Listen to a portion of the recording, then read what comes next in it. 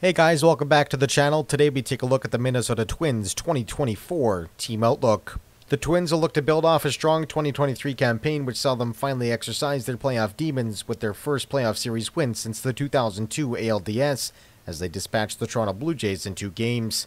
They will go on to fall to the Houston Astros in 4 games in the divisional series. If the Twins are going anywhere this season, it relies on the health of third baseman Royce Lewis.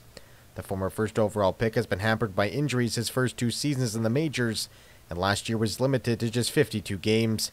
However, with the limited playing time, he still popped 15 home runs and drove in 52 and hit .309. He sparked the Twins' offense in the wildcard series with 2 massive home runs to propel the Twins to a Game 1 victory. Other important pieces for the Twins are Carlos Correa and Byron Buxton. Correa and Buxton were only in the lineup at the same time for 76 of the 162-game schedule. The often injured Buxton hasn't played over 100 games in a season since 2017, and a return to everyday playing time in center field would do wonders for the Twins. The Twins have some big shoes to fill in the rotation with the absence of Sonny Gray, who left via free agency to the St. Louis Cardinals. Gray finished third in the AL Cy Young voting last year. The focus now shifts to new ace Pablo Lopez, who posted an 11-6 record with a 3.66 ERA, including a 1.35 postseason ERA over 12 innings.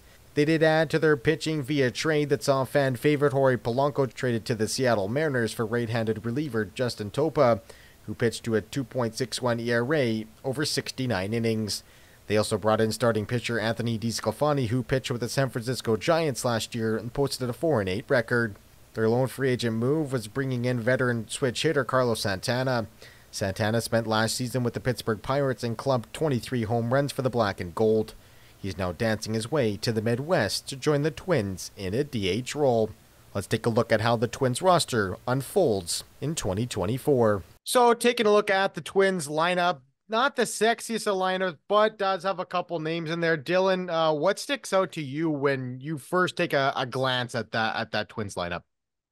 It's got to be Royce Lewis. I got to Yeah, see this guy play 162 games and see the numbers he can put up. Carlos Correa, Byron Buxton.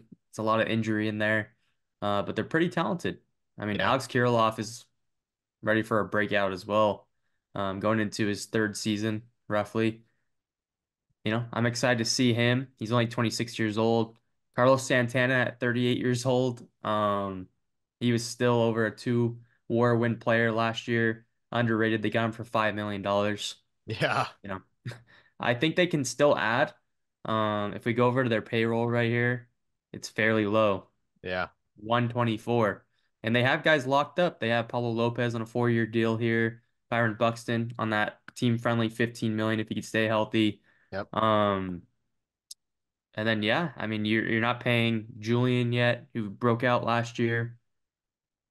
So I would like to see if we're going back to that lineup, if Cody Bellinger becomes a guy that's going to take a short-term deal because the market's just not there, I would want to see them jump in on that. I think that it's a perfect fit. You could play some first, you could play some outfield, you know, Well, and we'll see what happens. that gives you insurance if heaven forbid Buxton can't stay healthy, right? I mean, that's been the thing. He Hmm. DH'd most of last year, and he says he's ready to play a full year at center field. So that's something to keep an eye on. That does make sense. You mentioned in that previous video like a JD Martinez type fit, kind of like a Nelson Cruz 2.0. I do like that too. Yeah. Royce Lewis is so exciting. You saw him in the playoffs against the Blue Jays, 3 home runs in those pair of games. And I mean, the guy's just been limited. He had 52 last year. He had 19 the year before that. He's just been injured. So and he's still so young, right? He's only like 25. So first overall pick. Um You also yeah, mentioned in your intro too, they lost Sonny Gray. They yeah, need to add a some. I huge mean, they got loss. DeSclafani. Yeah, So you talked about Jorge Polanco getting traded. yeah, They had DeSclafani as their 5, but Ober and Paddock as your 3-4. yeah. I'm not too sold on that. Joe Ryan's No. gonna be great. I mean that guy, he's got stuff, and Yep. he's going into his 28. Well, he's 27, so maybe he's gonna turn 28 this year. This is But third year coming up. Yep. yeah, I'm excited to see him take that next step. He could be a 2 on a real playoff team. Do we see Pablo Lopez as a top pitcher in the game. Last year he was. It Yeah. says power rank right here is number 5. Yeah, that's crazy. There's some names above him that I probably would rather have, but Well, he's getting the respect he deserves. yeah, But they got a good bullpen too. Like they got a yeah, they do. fireballer at the back, Brock Stewart upper 90s.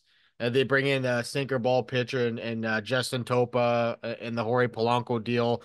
They're bringing a guy like Jay Jackson who kind of just came out of nowhere for the Jays last year. He signs a cheap deal with them. So, yeah, there's a lot of power in that bullpen for sure. What about Jordan Montgomery in this rotation right here? Yeah. I mean, 18 to 21 mil, we said for Montgomery. Only Yeah, at 124, they have the money. It's yeah, just no, do they want to that spend the it? money is definitely not an issue for sure. Like the even like if you go back to last year, I think they are up to 159 last year, and this year they're up at 120, 124. So it'll be interesting to see. I don't think they're done. I do think that they are going to make a couple moves, but like it's just crazy how many free agents are available, and we're already pitchers and catchers are reporting. So I mean, you would think that it would get ramped up here pretty quickly. Yeah, I can also see a Michael Lorenz in on this team. Yeah, It's just a name that comes to mind. I know he's not the guy that's gonna jump off the page or be that 1-2, but you can already have that in Lopez and Ryan. You just need an right, innings eater, and I think that's what you'd get out of that guy. So right. I don't see Chris Sale, Blake Snell. I don't Yeah. see Blake Snell going there, but you never know. Yeah, I mean Minnesota's like not the it's not the warmest of places to go. It's pretty cold Mm-mm. there. First couple months of the season, there's often a lot of it snows during games first couple months. So yeah, it's definitely a culture shock when you go to a place like Minnesota, but there's a lot of guys they could get. It'd be interesting to see how it folds out. Yep. Let's check out the standings or Yeah, projected standings, I should say. They have them winning the division. Oh, they have them winning the division. No surprise there. yeah. I mean, they all Central. I don't know what's worse, the AL Central or the NL Central. I would have to It's say that probably the flip a AL coin, Central flip a still. coin. That's what you do on that one. Yeah, but at least you get the Reds and the Pirates. They're going to be exciting. I mean, the Tigers, when are they going to take that next step? Yeah. It feels like the Tigers are a team that always have like this really good stretch of baseball for the past like 2 or 3 seasons. And then the rest of the season's just like they're a losing record team, so they have a losing record at the end of the year.